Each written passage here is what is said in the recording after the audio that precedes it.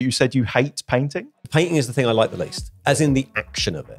I really like having an army that I've painted. You're still painting massive armies for events, you're doing a Tale of Four Gamers and all that. How do you manage all of that hobby time, let alone with life, but just amongst yourself? A huge motivation for me is making an army that doesn't look like anyone else's. That's brilliant. That might be the best hack we've had on the show. I'm going to say this. That's absolutely genius.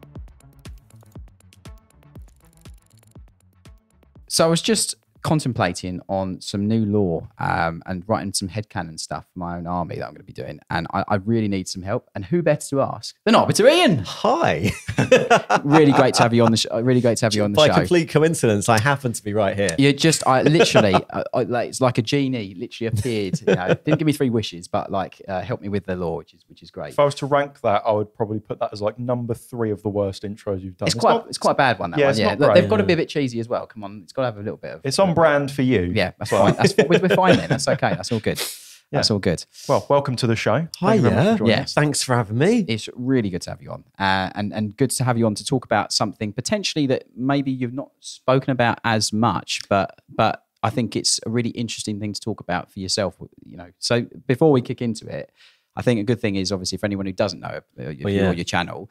Tell us a little bit about yourself, obviously what your channel's about, and then obviously we can segue nicely into the painting side. Talking about painting, which is the thing I never get to do. Yeah, which I get YouTube disappeared if I try and talk about painting. That's not how it works.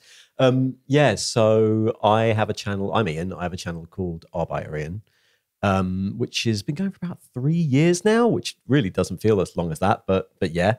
And I always find it difficult to describe what I guess you'd say I'm a lore tuber, but it's sort of lore mixed with the context within the lore that the lore sits within. Yeah. So I do an awful lot of stuff, which is just here's what happened in the world.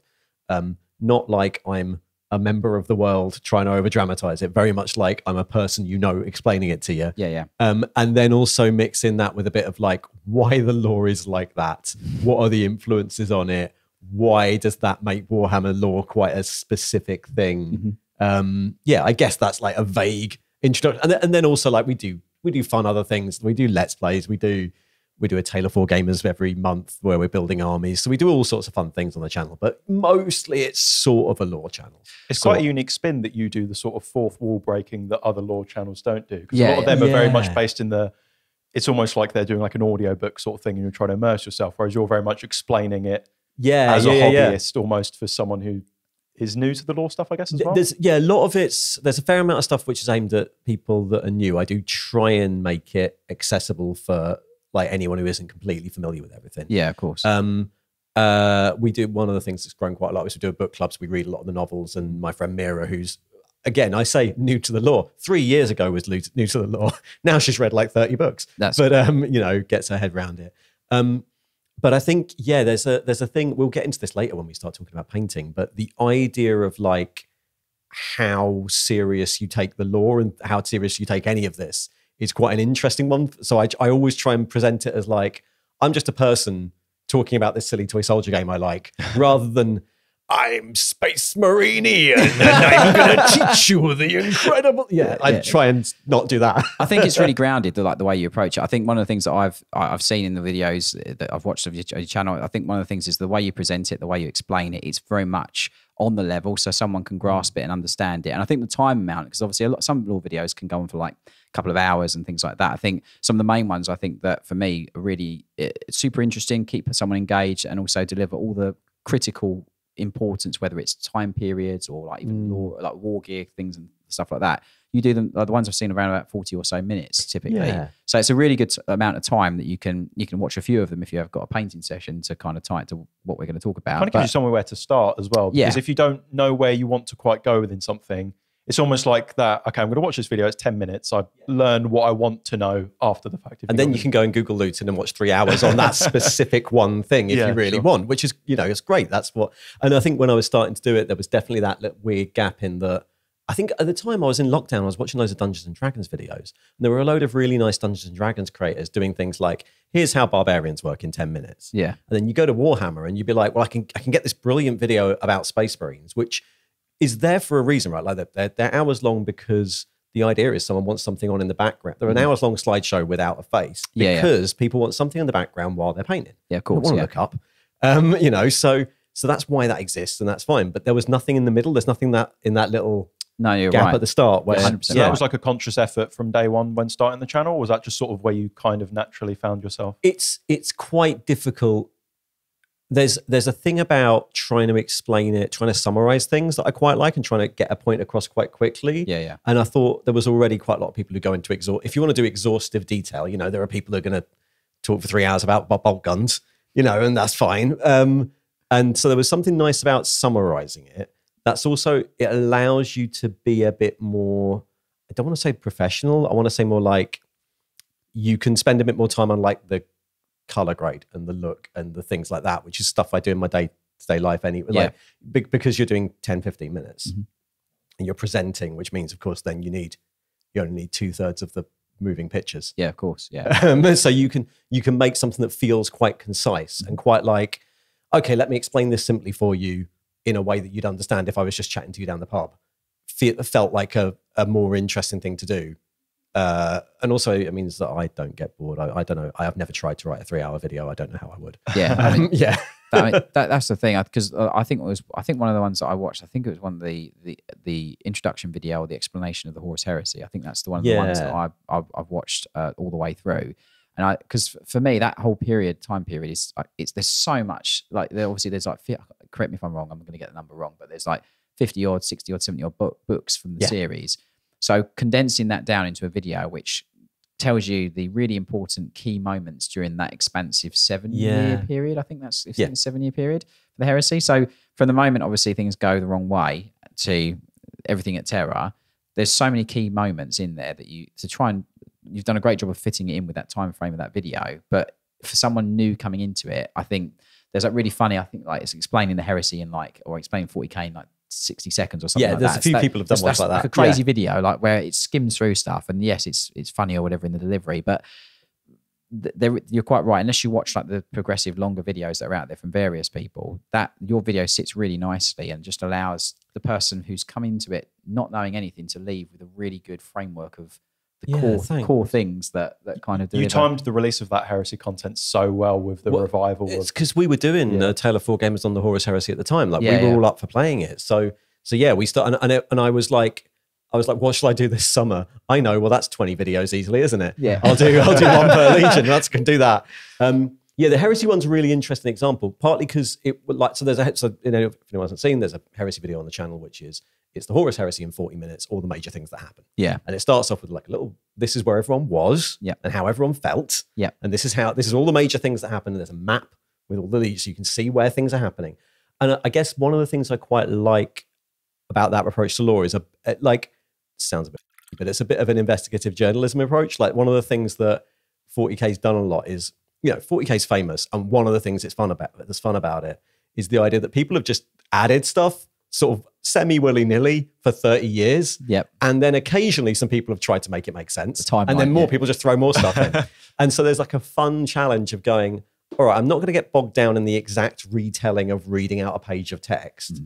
But if I was to try and put all these things in order and put them on a map, would it make sense? And then the nice thing about not being in world as a lore person is you can then call out when it doesn't make sense. Right? You can have, You're not tied to it. I'm not trying to make it fictionally correct in the world. Yeah, so you can go, well, it says they were here, but it also says they were here like 2 minutes later. So do you find it really difficult to find all of those contradictions because it's so scattered? That's the bit that's quite interesting. I've read an awful lot for years and years and years, right? So I've been reading this since I was 10 years old. So what I tend to find is that the thing I want to say, I already know off the top of my head, but I don't know that I have to then go and double check the exact details. So actually the difficult thing is not knowing that, and then the Night Lords were sent to Thramas to do the Dark Angels here and they fought there. It's then me going, oh, I need to find out where I read that so I can check that's actually correct. Yeah, fact check. Is that actually in my head? Yeah. So there's an awful lot of you ever use Lexicanum? Yeah. So Lexicanum's really good because it's annotated like Wikipedia, unlike all the other 40K wikis. So so each statement in the text has a little note telling you exactly where it came from. Yeah. And then you can read through and go, Am I remembering that correctly? And if so, I've probably got that book somewhere that I can just go and check and put it out and sort of try and piece it together a bit like you're telling you're trying to piece together a bit of history, because in a weird way you sort of are. There's 30 years of random references and they might not make sense. You're absolutely bang on when you say that, because I always say, like, and this might be a nice segue into it, but I always say when it comes to painting 40K or even 30K, it is very much like science fiction scale modeling. Like it's very much got that, the depth and richness of that lore and narrative attributed to the models and miniatures. So I always find it a bit of a shame that sometimes isn't overlaid onto the miniatures when the painting is done, because it feels a bit soulless is the way I'm trying to explain it. Well, you could treat it as if it was like bolt action, because there's so much lore and story and history that it almost might as well have happened in real life, if that makes sense. And there's interesting, I always find it quite interesting how people, like, it's interesting to talk about Heresy, right? Because Heresy has this weird reputation as being a historical game. You can go and look through books of how the 13th Company of the Ultramarines were, and what symbols they had, and you could do that perfect army. But 6 months into the Heresy, that wouldn't be what any of those forces look like anymore.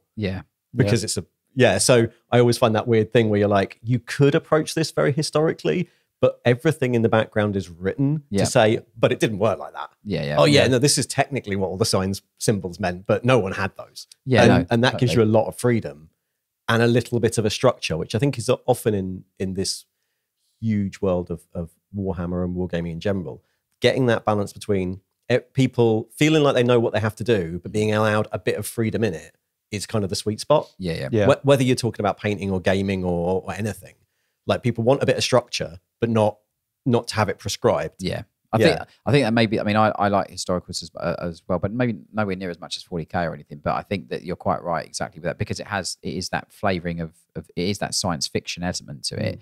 It does give you that liberty to say, well, what maybe that company did get lost in the war for 200 years or whatever, and they come out and everything's changed, but they've kept their heraldry, but they're in 40K or like it does. That gives it that almost air of ambiguity that it needs to give that ability for someone new into it, or someone who wants to create something a bit different, the opportunity to. And I think the sci-fi setting as well means that the game sort of ends up being aimed a bit more towards people who want to build their little thing, which is maybe I don't do a lot of historicals, but it's maybe not the case with like bolt action, where it's more like, I want to make someone who looks like this army. Then this is like you want to make a huge motivation for me is making an army that doesn't look like anyone else's. Of course, and that's the thing. That is the thing. You want to. I always see the lore and narrative as like as a third of it, and that third of it is optional to the user. Like, if you really love it, then of course you can lavish it all over the project and do it. But if you don't, then you can just paint them like the box, or paint them whatever colours you like, and they're perfectly fine. So just to pull you rewind a little bit on something you said earlier there. So you said you've been reading the book since you was like 10 years old. Yeah, probably. What's the sort of, just to give a little bit of context for the listeners, what's your sort of intro background then? Because most people you hear of us starting with the painting. So I'm curious if you started with the books first. I've got the classic. So I'm 42. So I have the classic entry point that everyone my age has, which is Hero Quest. Right. That's So I had a next door neighbor who was really into Rogue Trader 40K. And I remember him showing me, I mean, I would have been like 9, so I wouldn't have known how it worked. Him showing me the thing and lending me the book, and the book was amazing. The book was like, what the hell is this? It's incredible. Rogue Trader was bonkers. It was a crazy book. And the book made no sense either. The book was laid out really weirdly, and it's like a classic, like an 80s wargaming book. It's like the size of a tome, which makes no sense in the way it's laid out. And it's just full of like this like 2000 AD style art that's all like weird and funny and horrific. And I remember being like obsessed with that. And then I started buying White Dwarf socks. I was like 9, I couldn't afford any models. So you buy White Dwarf, right? Because that was £3. Exactly. And so you buy your White Dwarfs, and I'd be reading White Dwarf in the play. I remember reading White Dwarf in the playground at primary school. Wow, okay. Right. So I must have been like 10 years old. Yeah. And then when I went to secondary school, like that's when second edition came out. And we all started playing then. Yeah. And playing in the way you do in the 90s then, which was that you had 2 boxes of the cheapest Monopoly Space Marine and the biggest character you got for Christmas. Yeah. And everyone played with that for like 5 years. Yeah. and the scenery was made out of like shoe boxes and like green sheet. Yeah. And so I got into it originally through, like a next door neighbor is a few years older, introduced me to it. When I went to secondary school was about when second edition was coming out. And I just kept on reading. And you'd be reading codexes back then because there wasn't that many novels. And then as Black Library took off, I just carried on. I just never stopped. So you end up having versions of armies, of load of different armies, and versions of a load of different codexes, and white dwarfs of memories of white dwarfs from 30 years ago, and it all sort of filters into this big melting pot that you vaguely can maybe pull a video out of somehow. Yeah. Fair. Yeah. Okay. Well, James sort of alluded to the whole pillar thing, which is sort of the common trope in Warhammer space, I suppose, which is you've got 3 pillars. You've got the lore, the gaming, and the painting. Yeah. So obviously you're mostly known for your lore stuff, but I'm given to understand as well from your videos as well, I guess number 2 for you in the pecking order is the gaming as well? Yeah, I mean, they're sort of, the gaming and painting is a really interesting thing. I play a lot. And it's like, I'm not a particular, like I've done a lot of events, I've gone to a lot of tournaments, things like that. I enjoy playing the games, but it's part of all, I think this is the case for a lot of people, specifically in Warhammer, right? What I want when I play a game is first, it's socializing. Yeah. That's the main thing, right? And then it's like, you want to feel like you're playing a bit of a game, like a fair game. And then thirdly, it's like the achievement of doing it. It's like the look. It's the ability to turn up and go, look, I've got my army and here's your army and we've got this battlefield and it's all painted and it all looks amazing. And I'm the sort of gamer that will, like, after every dice roll, clear all my dice off to the side.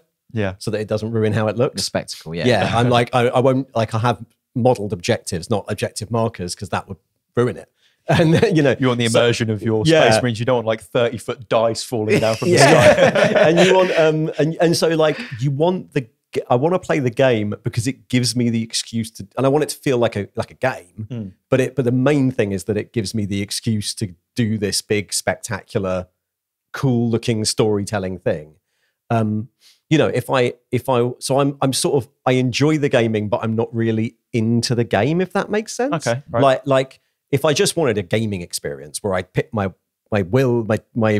tactics against my friends, there's like a million board games that'll do that better. Yeah. 40K is not, or Harris, they're not well known as being exceptionally tight, clever games. They're, it's a bit of a mess, right? So if I wanted a hardcore gaming experience, there are board games that do that better. There's nothing like a game of Risk. Exactly. That's a game. Or even like, the Catans and the cards. There's the beautifully elegant board games out there to make you think.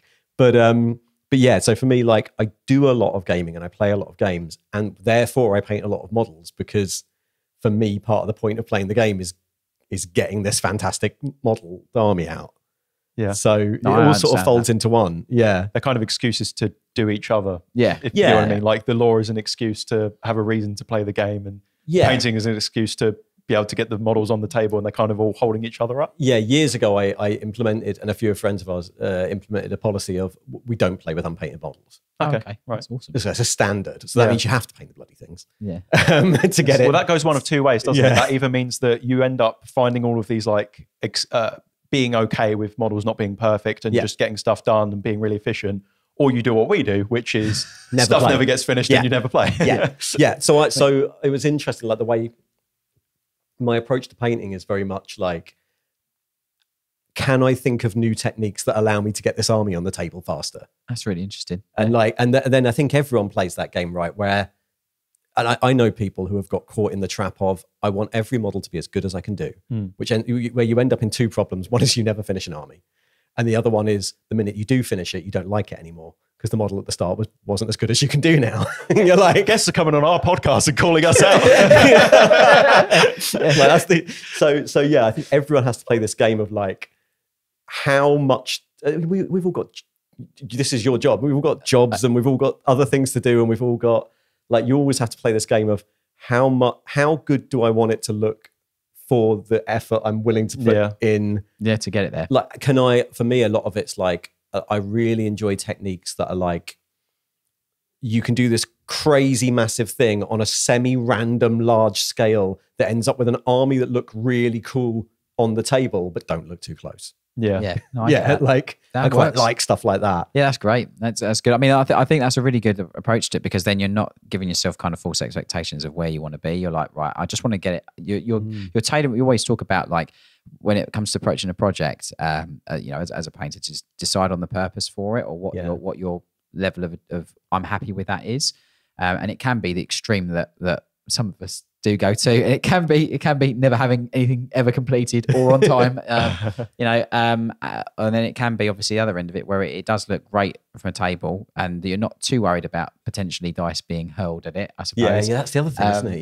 Yeah, that is definitely the other thing. Or someone leaning over, like I saw at Bad Moon the other week, and spinning a whole pint glass on the table. But yeah, like that does happen. Yeah. Like, yeah. I suppose it depends where, like, the heart of the enjoyment is for it anyway, because it's all about balance, I guess, isn't it? And if you're, for example, like, the reason that I will spend so long painting the models is because that's my excuse for everything else. Like, I only want to paint the stuff. Like, the fact that there's lore exists and that the games exist are really just an excuse for me to be able to do what I love, which is the painting.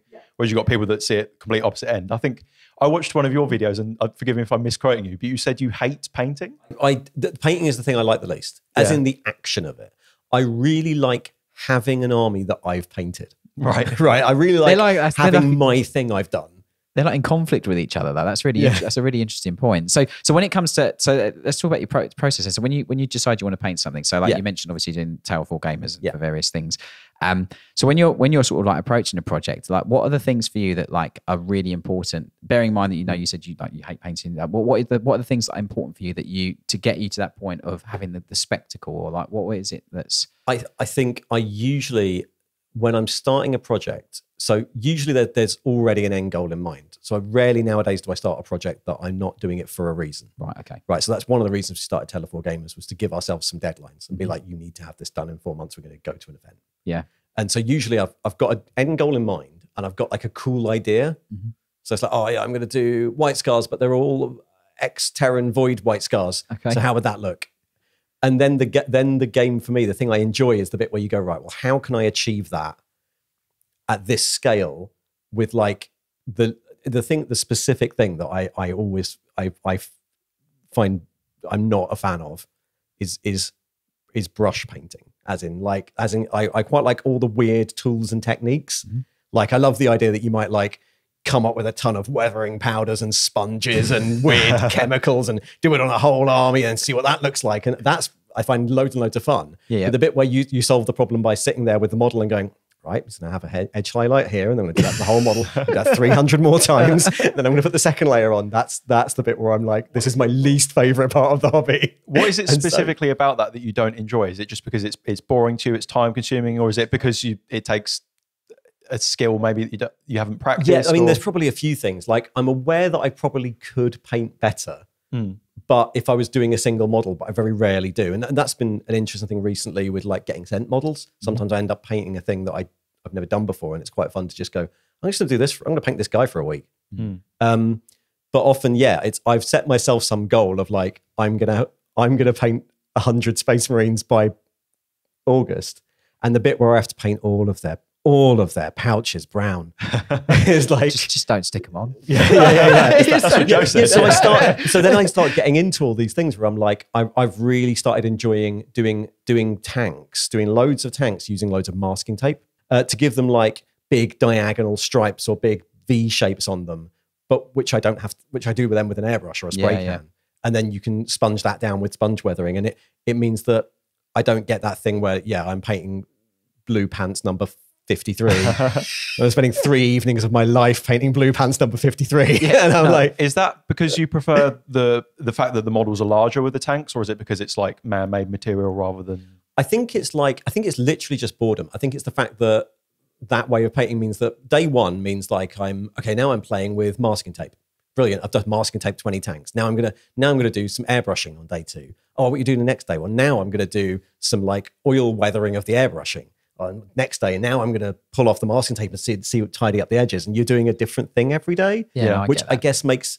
I wonder if, like, that, breaking it down into that sort of series of very different tasks where you're doing different crafts almost makes me feel like I'm progressing faster than if my task every day was break out the paintbrush. You're doing blue.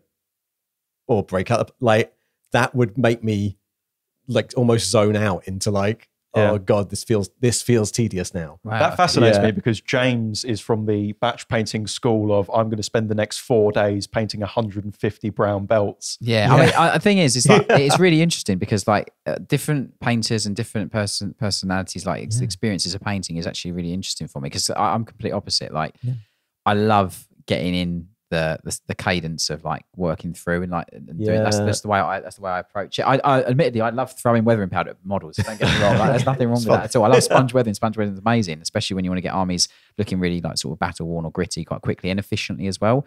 And sponges actually work really well for giving you a very natural kind of like chipping and weathering effect. Otherwise, you do have to sit there and individually dot every single bit, which again, like you're saying about brushes, that must be something that would be for you and your painting completely like that could be like must be like the worst thing ever.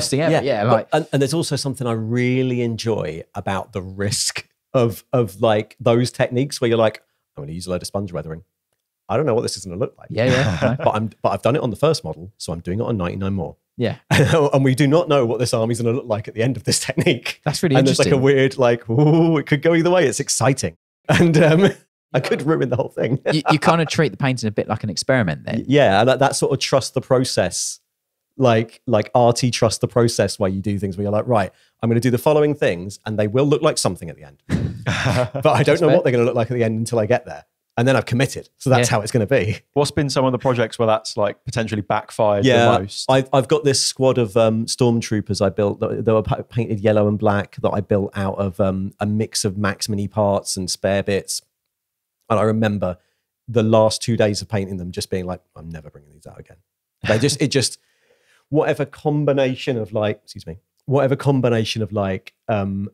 the way I decided to structure the paint job, like I painted the yellow first and then I tried to use black Templar over the top of it and then it didn't quite, and I was like, oh no, now all the highlights look yellow. So that means I'm gonna have to paint all the highlights on, which I was hoping to avoid. That's why I was doing the contra. Oh, no. Yeah. And I learned a lot. And that whole little army of like 40 models got painted and then put in a box.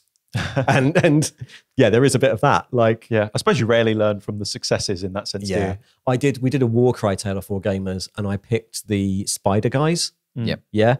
And then once starting them, realized that the act of painting all the little bandages was like torture because they're just covered in tiny little strips of fabric everywhere. I was just like, I don't ever want to do that. This is all. Why didn't? And you go into it going, the color I used when I airbrushed these should have been the bandages. As artists, we know how time-consuming painting miniatures is, especially if you want to achieve a high standard for tabletop or display. Life is busy, and we don't all have 8 hours a day to paint. Plus, if you're still early in your painting journey, it may feel that you're a long way off ever owning your own beautiful army for your games. For 10 years, Siege Studios has been delivering bespoke miniature painting commissions to collectors and gamers all over the world. We have a world-class team of artists from Golden Demon winners to ex-studio painters, collating hundreds of years of collective experience. Here at Siege, we offer a series of painting levels and services to meet your needs and budget, whether you want a favourite character for your display or a stunning gaming army. We pride ourselves on offering well above the industry standard of quality and our customer experience. To see our gallery, learn more about our services and get a quote now, head over to siegestudios.co.uk or head to the link in this episode's description. Few things that come to mind just from obviously learning what your process and like the way you approach painting and stuff. So when choosing models, or so let's just say you've done a brand new Taylor 4 Gamers, and for argument's sake, let's just say it was Necromunda, just pulling a game out of the air. Do you select? Do you look through the gangs and choose one based off of the lore side of it, or do you choose it based off of I'm not going to enjoy the painting process? What's your first indicator as to what you're going to go with? The first indicator is lore, and now I am learning that I probably should choose whether I enjoy painting them or not. That's very fair. The first indicator is lore. There's a few things I try and look for. I really like, because I quite like the weathering process. I've got really into using like gloss varnishes and oil washes and all that sort of thing. I nowadays tend to go for very, very pale or bright things I can paint, so that 90% of my work is making it darker, not making it brighter. Yeah. So I'm starting from a base of like the color I'm airbrushing or spray panning is already the brightest thing they're going to be. Yeah. And now I'm working down rather than I'm going to try and work up from black, because I know that will require me to do things that that'll be the things that I don't enjoy doing. A lot of the time, my choice, one thing that I think a lot of people dislike, but I really like, is I love building things. I love building models, which loads of people complain about. But I really enjoy, weirdly, like you're saying with the brown belts and things, I really enjoy a mindless, endless assembly line of pointless Marines, where I'm just sitting there going like, right, your leg's done, your arm's done, one there, and I can sit there for 3 hours in a row just assembling the same Mark 6 tactical Marines. And zone out completely in a way that I can't when I'm painting. Yeah, weirdly. That's interesting. I do 100% synergize with you on that. Like, building for me, as much as I love painting, don't get me wrong, but I think specifically tying to the thing that you're more well known for, which is obviously the lore side of stuff. I think the building aspect of miniatures and doing armies and stuff is the bit where you actually start developing the persona and the character of that army, model, or faction, or whatever the case may be.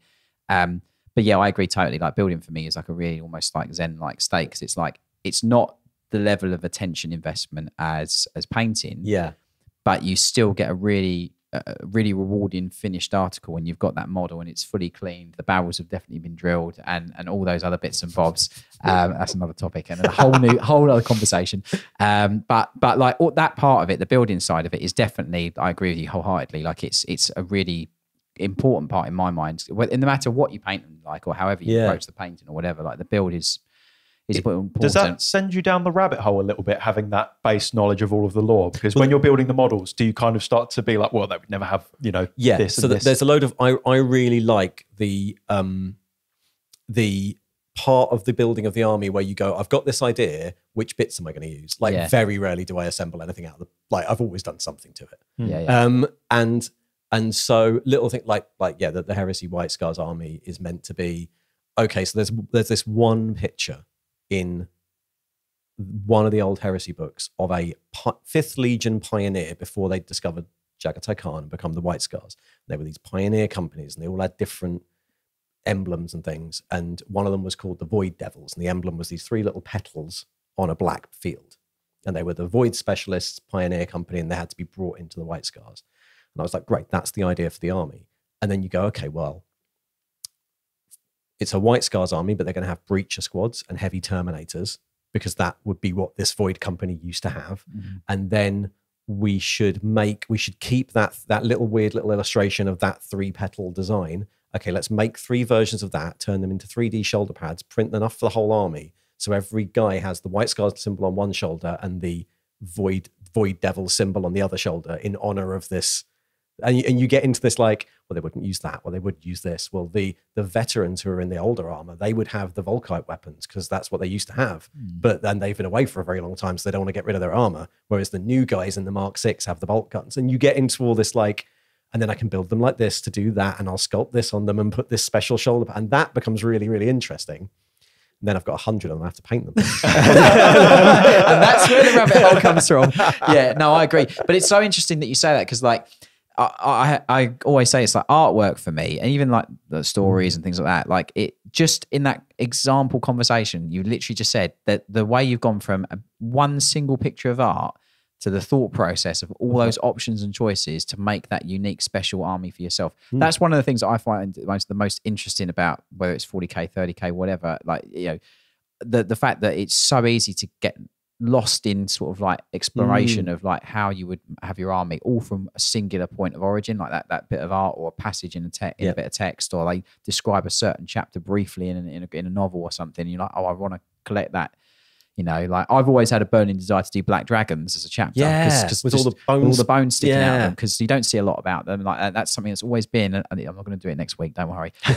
There's always been a niggle to do something with them because they're so different from any other chapter, if that makes sense. And also you don't see them around a lot. No, you don't. So you end up with the Black Dragons army. Exactly, Which that's what I really want. I want that little, and I think that's like, as you had mentioned in the notes before this, that like, what's the benefit of getting into the lore on that side is that one of the benefits isn't the big stories, it's all the weird stuff. Like one of the great things about 40K lore is people are encouraged to throw in like weird throwaway references to stuff that's never going to get followed up on. You find this a lot when new people are coming into it, like, oh yeah, what happened with this? And we're like, I don't know, Dan Abnett just went, oh, it's the Space Marines were painted pink and never mentioned them again. And maybe 20 years later, someone went, famously, those Space Marines were all killed in a Chaos ambush in 997, 842, M41, and then you never hear from them again.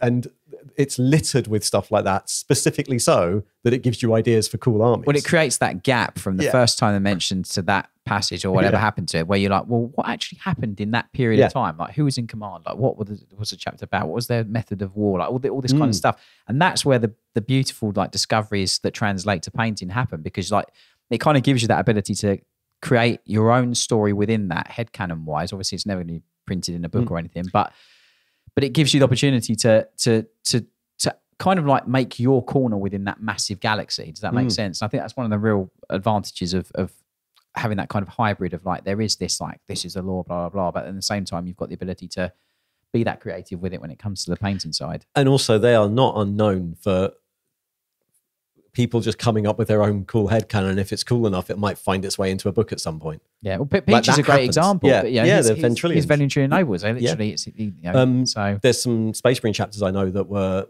people's personal chapters at Games Workshop, that then other people were like, I know that you wanted this for them, so I'm just, next time I write that book, I'm just going to fold them in.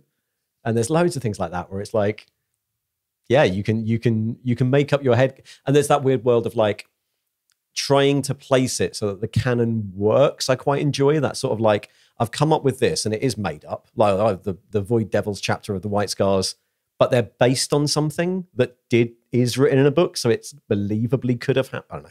There's that like fun place in the middle you're trying to hit.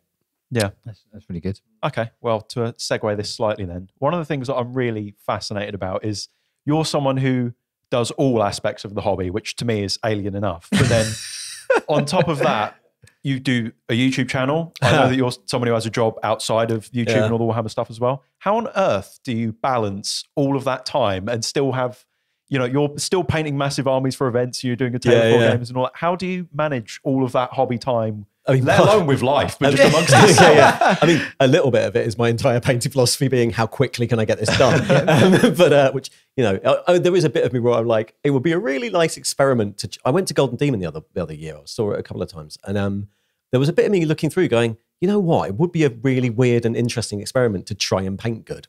To try and like do a model as well as I could and learn some techniques. But no, there's no time for that. So it's an interesting one. So I don't do YouTube full time, which is another reason why I don't often do 3-hour videos. You say that, but you still upload like fairly regularly. I do. And about half the things I upload, we've got into the habit now of like about half the things I upload are stuff that can be done quite quickly, like book clubs. Yeah. We read a book and then we chat like this. We chat for an hour. But then you've got to read a book. I've got to read a book. So I barely read books as it is. I don't know how you manage to do it. Yeah, no, so I travel a lot for work, which means I'm often on a train or a plane. And so I write a lot of scripts when I'm away for work and when I'm traveling. And then I tend to batch record them all at once. So I'll just change shirt 5 times and sit there talking on off and auto cue into my camera.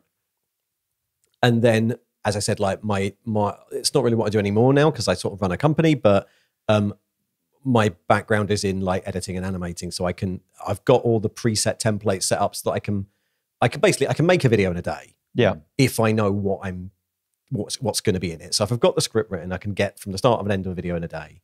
And with a book club or something, I could probably edit 4 or 5 because it's just a chat. So again, we sort of save them up. So I'll be reading books on travel or things like that. And then I'll come back and me and Mira will sit there and spend a Saturday doing 4 book clubs. And I'll spend the morning just recording 4 videos and then they'll just come out as and when. And a big part of trying to, run that efficiently is like there's all these weird little things you get into, like YouTubers have patrons and scheduling and early access and things, and you have to sort of mold all of that to fit the fact that you don't do this full time. So for example, I do a thing where it's like, if you join the Patreon, you will get them when I've edited them. When I've edited them, I will upload them to YouTube and then I'll put it private and I'll give you the link on Patreon and they'll come out whenever, because I can't promise any more. And there might be 5 early ones or no early ones at any given day, depending. Because I might suddenly get called to go and do a project far away next week, and then suddenly you have to sort of build everything around that. To Tale of Four Gamers was a really good way of making sure we are still actually building things. I know a few people who do this sort of thing don't have time to build and play anymore, which is an issue. And I think also, as I sort of mentioned it, but I went on the, what's it called, the influencer scheme, the thing where you get sent models and you have to post them. And it's actually very, I don't know if you guys have probably ever been on it, but like, it's very random, right? You're on it, you go, these are the games I like. You may or may not get sent stuff. When you get sent stuff, you can post about them. You don't have to, but you probably should.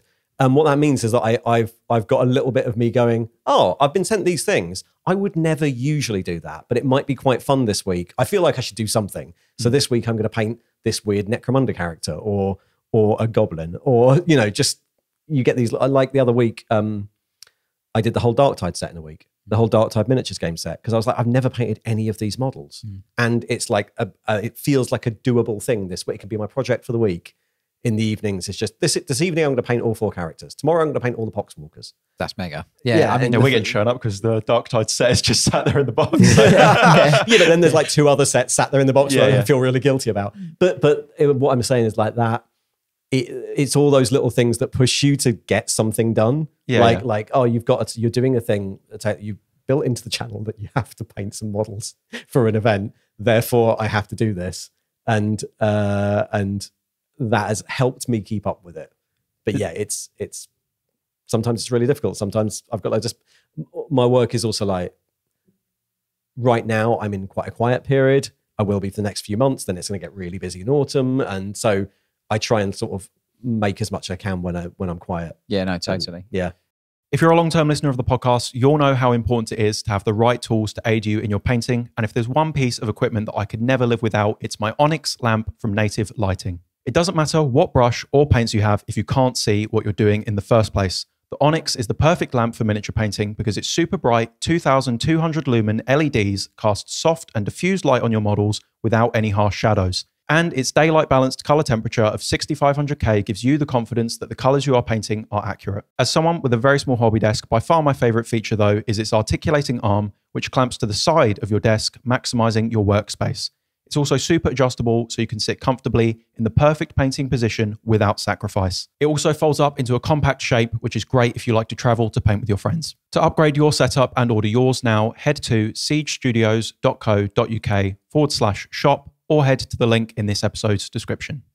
Yeah, that's it. When it comes to sort of like those decisions, like we were saying, obviously you've kind of like, just to segue back, you said about like choosing the painting side as well as the law side. Like a really good point that you made was that about starting light. Like I think a lot of painters have kind of like been taught or understand to start darker and build up to the brighter point, which I think when you're trying to do things fast and when you're trying to do things to a decent standard, I think that can sometimes be not the best sort of like launch point, because you're adding loads of progressive layers of color onto a miniature to get it to the bright point. Whereas if you flip that and you just add shadow and depth to suit on a bright object, it actually ends up being less time investment. And then also as well, you can dial it back a little bit if you don't want it to be so dark or whatever the case may be. You can always make something dirtier. Yeah. What is it? Yeah. I really enjoyed a few years back in another of a search for like, how can I get my painting armies up faster and trying out different techniques. I started doing a lot of, as I mentioned, like oil filters, where you essentially do all your base colors, and any fancy things you're going to do, gloss varnish the model, essentially dip it in an oil white spirit mix. And then you can remove back up to bright all the bits you like, which is like another weird fun thing to do that is different. But again, then you can control how much you almost start the brightest you can, and then you go all the way down, and then the oil wash, the gloss varnish allows you to remove the washes for days afterwards. Yeah. Back up, so you can have, if you wanted really tight control, you sort of could. But yeah, it's like a fun, weird experiment with chemicals. So yeah, you did a great video on that. We'll have it linked in the description. Oh, the tanks one. Yeah, and the tank stuff with that, I was to the point where you can just get a bit of sponge and just wipe it off. Yeah, and because and that weird thing where if you're controlling the depth of how hard you're wiping, you can leave certain amounts in recess and all that like weird little tactile, crafty stuff. I quite enjoy. So does that work out? The fact of that's your style of painting is very, very fast, I guess, is obviously convenient because you say you don't enjoy the painting. Yeah. But would you say that's like equally integral to the fact of you have a lot of things you're trying to juggle? It is. Also, I guess that sort of way of painting lends itself to, I've got 2 weeks off. Yeah. I'm going to do an army. Rather, like, you would never want to do that method of like doing all the base colors, gloss varnishing, waiting for that to dry, oil washing, waiting for that to dry, removing it with a cosmetic stick. If you're painting one model, it would make it take way longer than, traditionally doing it traditionally. Whereas when you're painting 100 models, suddenly it becomes a really efficient way of doing things because each day you're doing one task. But yeah, having said that, I'm not necessarily suggesting it produces the best painted results. Like, they're not, if you look closely, they're not that well painted. It's just a way of getting an army to a level where I am happy with it on a tabletop. But I think that's the thing, because like we said that people's approaches to painting is all very different. And for you, as you mentioned, like you want that spectacle while you're gaming. Like you're not looking at it when you're gaming. You're not looking at a granular level at each individual model. So they're not exactly well lit either, are they? It's no. not like when we take our photos in the studio and everything's under like perfect lights and you've got the camera on it and everything. When you're looking at models at arm's length on a table, it's a completely different thing anyway. On top of the fact of there's scenery and other stuff going around, the immersion is a lot higher, isn't it? Yeah, definitely. And I think also like that thing of like, I know we keep coming back to like not liking painting, but it's specifically that bit of the tedium for me of that, like I'm painting everyone's belt today. Like I really enjoy it when I'm doing what we're doing today. Well, we're going to dunk oil paint over everybody and see what happens. Like then it's really fun for me. Yeah. So like, there's a whole load of things in like the psychology of which bits you enjoy. And also that like, I think maybe there's a weird thing in hobbies generally about, I guess one of the things I often come up, say when any part of the hobby comes up really is like, it's a hobby, right? So it's meant to be fun. Yeah. Like I've got a job which requires me to take it seriously. And that might be different if I had a different sort of job, but I have a job which requires me to, take it seriously and treat it, be a little bit competitive in it. And, there are stakes. And so what I want from the hobby is something where I don't have to treat it like a job. Yeah. And so, which is weird being a YouTuber now. But it means that, the priority becomes like in everything, whether it's painting or playing or the lore, it becomes like, how can I engage with this in a way that's still fun without having to take it too seriously? Yeah. Yeah. No, totally. That's so massively important. I mean, we've spoken about that a bunch of times on the podcast, but I'm very glad that you said that because I think people kind of have this notion that because other people do the hobby a certain way, that's the correct way or the way that they have to enjoy it too. Whereas I often said, like, if you're someone who just really, really enjoys building models and you really, really hate painting them and the thought of them is like gut wrenching, like, oh God, I don't want to paint these models. Like, there's nothing wrong with not painting them at all. And if a lot of people play with unpainted models, which I know is a bit of a controversial topic to an extent, but there's plenty of people, as I'm sure you know as well, like that just read the books and just do the lore stuff and never want to paint any models. So it is important that you do things, not only do the parts of the hobby that you enjoy the most, but do them in a way that you find fun and engaging. So for example, James loves doing the batch painting, the methodical way of doing it. You wouldn't want someone to look at that and go, well, that's the correct way. Oh, why don't I enjoy doing that too? But it's just a very personal thing, isn't it? Yeah, right. Yeah, it's got to fit the way that you enjoy doing stuff like that. There are certain things that I do, like you said, there's certain things that maybe I approach differently, but our end feeling for the way that we're doing it is exactly the same, if that makes sense. So like I synergize massively with you on the building, as I've said. Like there's something for me that I think is really integral personally.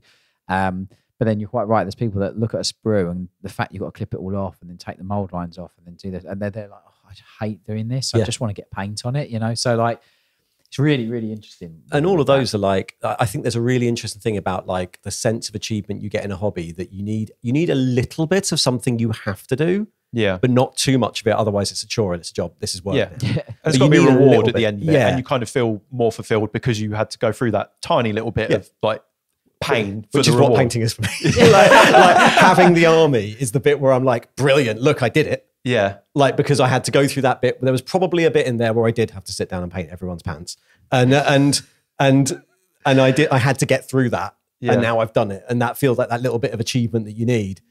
but it's there's a fine line of balancing like the choriness and the fun of it and the bits you just enjoy and the bits and you have to get figure out what the right balance is for you in order to get anything from it. Yeah, but it's obviously worth the reward to you, because if you did all of that bit that you hate, the painting, and then you got to the end and you was like, then you wouldn't have done another army. So it's obviously worth it to you, because you wouldn't have done so many projects. You wouldn't do another one, would you? You get to the game store and then you're playing this big thing. Yeah, so it's interesting. Like, there's finding out that line at which bits you enjoy and which bits you don't is interesting. Having said that, there are definitely things I see people doing, like painting techniques where I'm like, I would like to one day try that. I just don't have time right now. And we know we all fall into routines, right? So now I do it like that because that's how I do everything. But yeah, there are bits where I'm like, oh yeah, maybe I could play with water effects, or try and learn object source lighting or something. And I'm like, yeah, I could, but the problem is right now I'm painting 40 models. So you never kind of get round to it. I guess in like a hypothetical world then, where you had like just infinite time, would you like to so you say you love building the models and doing the kit bashing and all that stuff. In an ideal world, would you like to spend as much time on the painting, or as much as you even spend like reading the books and so on? Or is the balance kind of where you like it now? I feel like at the moment I'm at a point where all the cool techniques I enjoy using, I've now been using for 5 or 6 years. And I feel like now I should probably learn some different ones. Mm-hmm. And one of the things that always really intrigues me, and so I feel at the moment, like if I had the time, I'd quite like to learn some different ways of doing things. Mm-hmm. One of the things that I've really enjoyed seeing over the last few years online is people doing like really radically different ways of coming at painting. Mm-hmm. Like, obviously the way, the really bright way in which, like, coming from how Citadel used to do their guides and everyone's developed, is there's a certain way of painting 40k that can often be quite like cartoony and bold. Mm-hmm. And when I started doing all the weathering stuff, it was quite interesting to me to be like, oh, this is how people who are painting World War II do it. No one's putting an edge highlight on a tiger. Yeah, like that would be wrong. They're making it as battered as possible. And then sometimes you see these brilliant things you see now where people are like, I've painted all these vampires and they're only black and white. They're only dry brush black and white with a bit of red. Yeah. Or they're only lit from this crystal on the floor. And that's it. And it's almost like, it was like, I'm going to try this one technique and see if I can spread it to the whole model. And I'm not going to do 50 other techniques on it. Mm-hmm. I'm just going to try that. And a friend of mine started doing a load of really horrific Adeptus Titanicus stuff. And I think they're just all painted. They're all painted with washes. There's just nothing on it except washes. And they're very like, it's like almost expressionist where the paint's put. Yeah. So it's like, that's sort of where the flesh is. Yeah. Bleh. Yeah. No, and it mixes in with that bit of green, and it's covered in like skulls and bits of organic material. And there's something I really enjoyed seeing some of the Turnip 28 stuff. I've seen some of that, yeah. Where people have got like bits of wire brush stuck to the model that just makes them look like a covered in. And then like, I'm really enjoying it at the moment. I'd love to get a chance to do that sort of, this whole army are just painted with 2 colors. Or that whole army are just painted with this one technique, and see what it does. Quite enjoying that. It's really interesting how, from when I started, people were very much painting like the box art or like the guides and all that kind of stuff. And I'd probably say in the last sort of like five years or so, we've seen a lot of things from historical modeling, scale modeling, more impressionist kind of stuff. Like we've seen loads of these things kind of like make their way into, or that have been perfectly normal in like other types of miniature painting, be it like diorama painting, like historicals, like for scale models, even aviation kits and things like that, like come into 40k. And it's really good to see the breadth of like stylistic execution that it now has. It's happening at all skill levels as well. Because you're seeing it not only at the hobbyist, gamer level because it's quick and fast, but even on the display level, painting like Golden Demon competitions, there's such a variety of style now that you would almost think that some of those things start to creep in because they're really, really efficient. But then you've got people doing it at a very, very high skill level as well. There's a great one from a guy who does a lot of the Golden Demon things. I think his Instagram handle is like Baharoth, the Cry of Old Paint. I haven't seen who does these incredible dioramas with just like 1 billion bits. He did a great like Space Marine being armored in this like cathedral worth of parts. And the painting of it is like, it's beautiful, but it's like all in shadow monotone apart from the Space Marine in the middle. Yeah. And you're like, it's such a statement. Yeah. And I remember seeing things at Golden Demon and going, oh, that's what I want from that's what I want to see. I want to see these things that are like brilliant ideas. And for me, that's almost more but partly because I don't understand.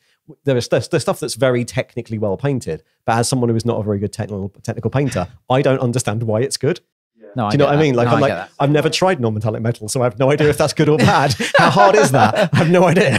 So it's like going to like an art gallery, though, isn't it? Because you see this stuff, and everyone's like, "Oh, this is amazing! It's incredible the way that the texture of the brushstrokes." And you sit there and you're looking like, "I don't get it. I don't get it because I've never tried to do it." Yeah, I'll never forget. I went to the Tate Modern recently, and there's lots of different work in the Tate Modern, and in one of the areas of it, there's loads of expressionist forms of art, which is always interesting in itself, like someone blowing a shed up or like, and I'll never forget, it was sectioned off and there was just like a pile of sand.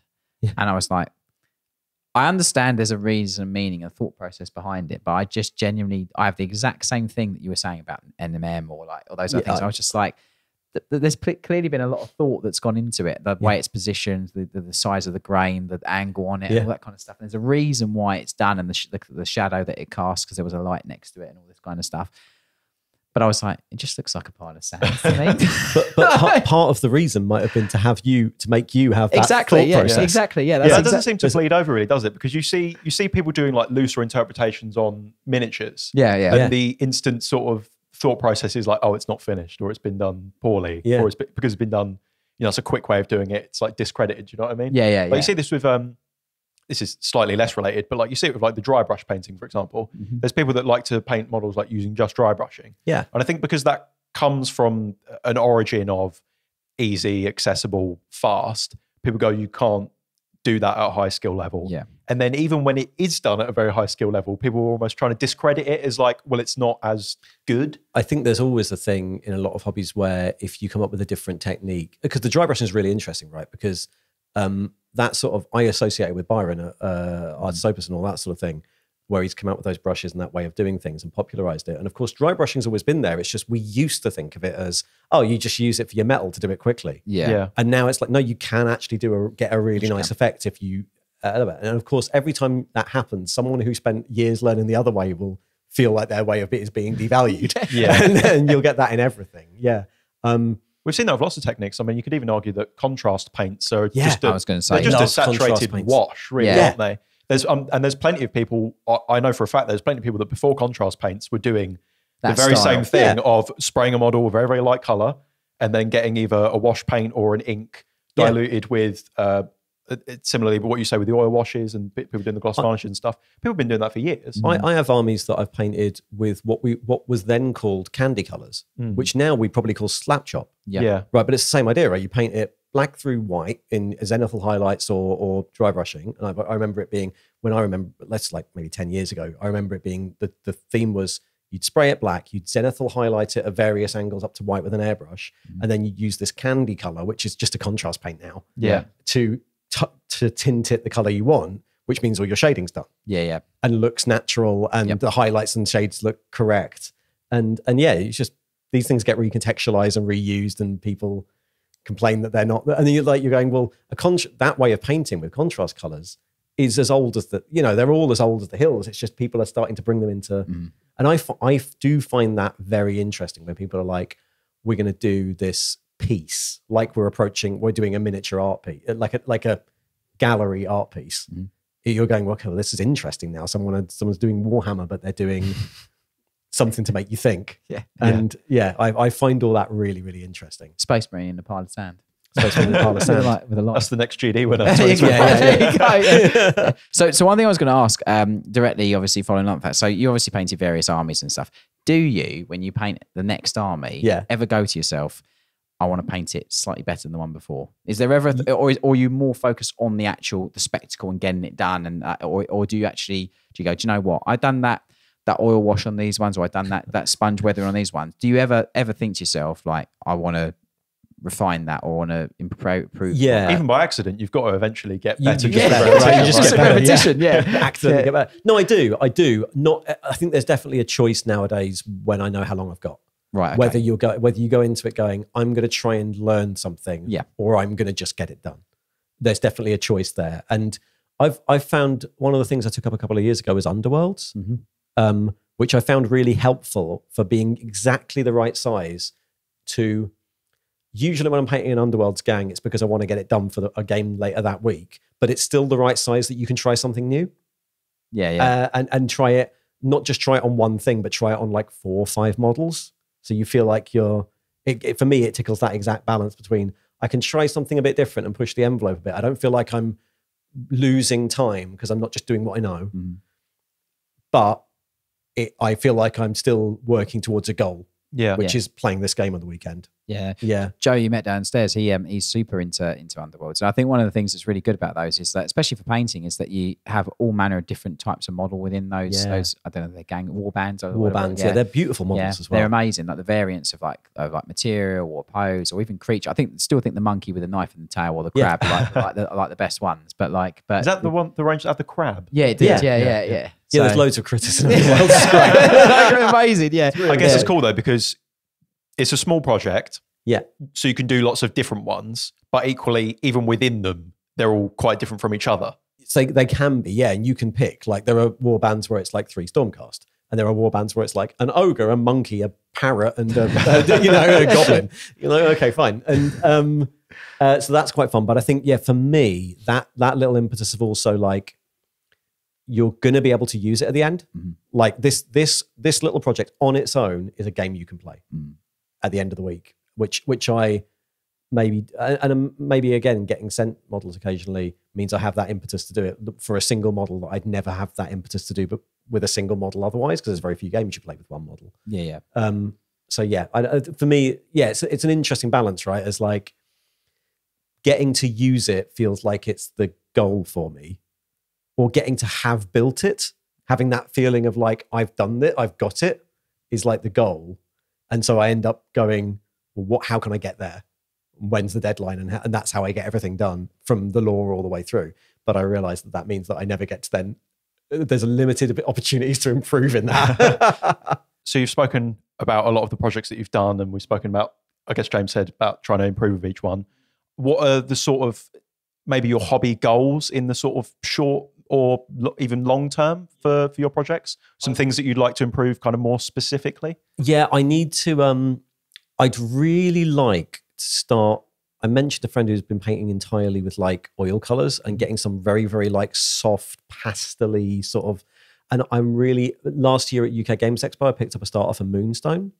And Moonstone's one of those things where I've been putting it off because the models are lovely and you only have to paint 3. And for me, it's a little bit like, I want to learn. That's one of those projects that's in my mind as that's when I'm going to learn some new stuff. I'd really like to get some really delicate, soft, like almost like I'm going to put loads of water on these and loads of color and just see what happens. And really try and learn some new stuff. But I'd love to. And we've got a gap. I think we've got a gap in Tale of Four Gamers coming up in the next few months where we're not active. We're going to do like a little personal project thing where we're not trying to build an army. And I'm kind of looking forward to trying to figure out a new way of doing those. There's just something that, as I said, like seeing Golden Demon, seeing a few of those different ways of doing things. I mean, we were talking about potentially doing a class or something like that. There's like a little thing where I'm like, I wonder if it would be interesting to paint in that way. Also, I think I'm at the point where I've got a lot of armies, so I don't need to paint another giant army right now. Space is premium, when you really need to paint another bunch of Space Marines right now. Bookshelves, armies, So the loft, the garage. It's like, this might. I'm really looking forward to painting those Moonstone models. I really like the idea of just doing a really, really nice, weird looking like goblin riding a pig. It's fair. It's a cool model. It's good. You mentioned obviously about like improving stuff. We have spoken about it. Like we've been talking about it for some form of class or something, and that's something I think that could very much help you with that. So that'd be really cool, and it'd be great to put loads of people under different sort of painting circumstances. I think that'd be quite interesting. So yeah, but we'll see obviously what happens with that. It's one of the interesting things from the Tale of Four Gamers thing is that that we do is just for friends who build armies over 6 months, as you think. What's interesting is how differently we all do it. And the running joke is that I'll be spending 3 months building and then 1 month having it all painted. Whereas everyone else is trying to do it. Other people will be trying to do as well as they can on this unit this month, then as well as they can on that unit that month. And all the different weird techniques in between those two extremes. You end up, Yeah, it is interesting the way people approach things in that way. Yeah, the variance is massive, which is always interesting. But the ultimate thing is, like we said, it's having that goal, and how you get there it's so subjective. It's yeah. And like we said earlier on the episode, like the relevance is the way that you enjoy doing it the most. Like if me and James were to paint even a display level army, we'd probably approach it in very, very different ways. But James enjoys the way that he does it, and I enjoy the way that I do it. Yeah. We frequently hear from you with questions asking how you can paint like our team of world-class and award-winning artists. Teaching is something that all of the team here at Siege are very passionate about, and we want to share with you the methods and techniques that we use to paint every single day all of the incredible miniatures and armies that you have seen from us. With the Siege Studios Patreon, you'll gain access to a growing catalogue of over 300 step-by-step tutorials covering a huge variety of colour schemes, miniatures, painting styles, and techniques, from beginner-focused foundation tutorials to full character masterclasses. Each lesson comes in a beautifully designed and easy-to-follow PDF format with accompanying artist commentary, with new tutorials added every single week. Your subscription also includes access to our private Patreon channels on Discord, so that you can interact directly with our artists, asking for questions or feedback. You'll also be supporting the podcast directly, helping us to bring you these episodes every single week. So if you want to take your painting to the next level and make the most of your very valuable hobby time, head over to patreon.com/Siege Studios. Question of the week time. Thank you everyone for submitting your questions for question of the week. If you have a question that you'd like us to answer on a future episode of the podcast, please leave it in the comments down below on YouTube. We have a question this week from Kimmy Miniatures, who says, what would be your biggest motivation to paint? And his example is a clean, tidy and ready desk. That is a good one. Well, I like operating in a lucid pattern of starting very clean, and through the creation process, the desk becomes a bit of a battleground. Battleground is a very generous term. I've seen your hobby desk, James. It's what I would call a nightmare. It starts really well, gets quite bad, and then once the project's finished, I love the cleanup. The cleanup for me is like the wiping of the slate. It's like that project's done. I've had my creative expressionism, not on the miniature because I try and be fairly regimented with that, but then the desk is like paint pots here, there, everywhere. So yeah, a desk is a really good way of doing it.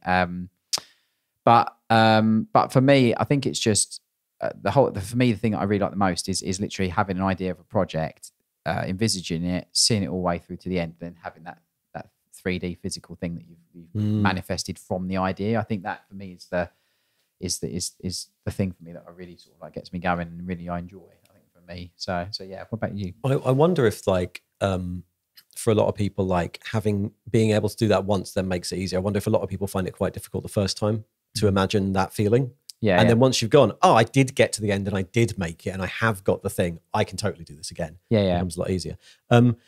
Similar. I have a very small space that I do all the filming and storing all the models in and painting. And so the act of going, I've done that and I have now cleared it away is quite a nice point. The in terms of simple motivation, the motivation is a deadline. That I long ago figured out that just giving myself a event usually that I have to have something done for, whether it's like a tournament or a gaming weekend or something, that will get me to do it. Even if and however much time is how well I do it, but it will get it done. And it's then, and sometimes that's a case of I've definitely gone, I want to go to that. I don't have an army. What's the quickest army? Yeah. Like that, and then I'll paint something I wouldn't usually do. So for me, motivation is almost entirely giving myself some horrific deadline to match. Yeah. Do you find that once you've accomplished that, you've got this like new sense of motivation to start something else, or are you someone who likes to take a bit of a cool down period after? As soon as I've accomplished it, I'll immediately want to do something else, and then just after that, it'll drop. That's almost like going to like Golden Demon or going to like a competition or whatever, seeing all the amazing miniatures. Oh, James comes back ravenous, and I'm like, every time. I'm going to do this. I'm going to do this. I'm going to do this, and then it's like day 2. It's like, I've got all these other things. Every single time James goes to a painting competition, he'll come back and be like, I'm so fired up. I've got all these ideas. I'm like, yeah, that's great, James. And I just know that next week, day 2, it's like, I completely synergize with you on the deadline as well. Like, I mean, a past former self that's now gone through a healing process of never wanting to do this ever again. Used to be painting like before competitions in the hotel room the night before, the morning of, and all this kind of stuff. And it does motivate you. it's a hell of a lot more stressful. I'll give you, I'll give you that. That's true. You know, but yeah, I completely agree. A deadline is great. So I think self-imposing them is potentially like, I mean, it's obviously more difficult to adhere to if you just come up with this like arbitrary date in your head. But the idea of like, I want to try and get it done for a certain day. If you're somebody who's not like looking to play a game or maybe have a small hobby circle, I still think it's quite beneficial. I mean, most of my painting comes from doing commissions for Siege over the years, and I've got that similar sense of like the deadline that I'm going for. Yeah, because you've actually got a deadline. Yeah, because I've actually got a deadline, and there are stakes, financial stakes as well. It might not be for you, but the other person at the other end is going to an event. Yeah, exactly. But I do think that's a good one. I think I don't really resonate with the desk thing so much because I'm someone who likes to be very, very clinical while I work. George is like a surgeon when he works. Yeah. It's like, get a paintbrush. Like, and there's a place for everything in mind. Then it will all just merge onto the desk through the painting project, and then it'll all go back into its place. Yeah. And then I'll be taking the same paints back onto the desk immediately afterwards. Exactly. Okay, our closing tradition on the podcast is a segment that we call Hobby Hacks. This is where we share a little quick tip or a hobby hack with you that hopefully if you are painting while you're listening to this podcast, you can implement into the models that you're working on currently. And hopefully we have one from our guest this week, Ian. I have a hobby hack, yeah. My hobby hack, you know the product named Green Stuff, Neatatite, right? Yeah. Often used for sculpting things and filling gaps. Actually, absurdly useful in the building process if you're building anything that isn't plastic. So the minute you have a mixed plastic resin model, or you're putting resin arms or something, or metal or anything like that, I always roll a tiny ball of green stuff and then use like a pinhead amount in every single joint. So every time an arm goes on, every time something touches something else, there's like, you don't want enough to cover the whole surface area of the joint, but you want enough to cover about a third or a quarter of it that will then need it. Green stuff goes an awful lot harder when mixed with super glue. So if you're doing anything that involves super glue, you put a tiny little bit of green stuff in it, it'll go rock hard, it'll fill any of the little gaps in between the rough surfaces of the two sides of what you're joining, and you don't have to hold it in place. Really? Because if you're attaching an arm to a Space Marine and you just put a pinhead of green stuff in the joint, push the arm stays where it is. It's like an activator in a sense because it's that tacky material, it's like holding itself up. It'll just hold the arm in place. It'll happily hold a plastic part or a resin part without you needing to hold it like that. And often with super glue, you trying to hold it, you're always wobbling a little bit. And that's what's making the bond crap. Yeah. Because you're shaking while it's curing. So it's never going to completely cure all the different bits that are touching. Tiny bit of green stuff in every joint when you're assembling like a mixed resin plastic model with super glue will make the joint much stronger and mean your building is much faster. That's brilliant. That might be the best hack we've had on the show. I'm going to say this. I mean, doesn't work with plastic. Plastic glue and green stuff just goes really slippery. Yeah, of course, because it's chemically bonding and melting the plastic. Yeah, I've got to say this. I've been from early second edition. I've worked with metal models and plastic and joined plastics and model, and we've all been there where the arms fall off easily off the metal models. I have never had anyone in nearly. I'm 38 this year, so probably in about 30 odd years of miniature painting and gaming, I've never heard that at all whatsoever. We're supposed to be the pros. I know what's going on. Ian rocks up and he drops the mic drop a hobby hacks. Speed up your Forge World building overnight, that will. I was going to say, that's absolutely genius. I never ever would have thought of that at all whatsoever. But like, I'm definitely going to have to give that a go. And if it speeds up building, as much as I love building. Especially what you said about how it holds itself in place and because you're not shaking. And it makes perfect sense. It makes complete sense. Yeah. Absolute sense. How did you how did you come onto that? Like, no idea. I think, you know what? I think there was a point where I was building Space Marines and I was trying to, I think I was trying to build second edition metal Space Marines, Terminators, but make them look a bit bulkier so they look better on 40mm bases. And I was trying to space the arms out a bit with green stuff. Yeah. And so you realize suddenly you're like, oh, I don't need to hold. Oh, and it's actually quite a solid joint. And I didn't know that the green stuff hardened with the super glue either. The green stuff mixed with super glue becomes harder than green stuff on its own. Yeah. I didn't know. I don't know if it's a chemical. It might just be because the super glue goes hard. And soaks into it probably to a degree as well, doesn't it? But it doesn't have that like if you do green stuff sculpting of like cloaks and things, you'll find they're always springy a little bit. Yeah. The super glue will stop that. Brilliant. That's crazy. I've never ever Never ever knew that, so that is going to be firmly implemented moving forward. So I look forward to giving that a go. Forever thank Ian for that one, because that's absolutely brilliant. Okay, well, thank you everyone for listening to this week's episode of Paint Perspective. Where can all of the listeners find your channel? Oh yeah, Arbitor Ian at everything basically. Mostly YouTube, okay, Instagram for all the things I actually paint, and Twitter when I'm feeling bored. Okay. Amazing. We'll have all of those linked in the description of this episode. Thank you everyone for listening to this week's episode of Paint Perspective. Also check in the links of the description is the links to our Patreon. If you want to support the show over there, you can do so. And we have access to all of the tutorials and amazing benefits over there as well. Thank you everyone. We'll catch you next week.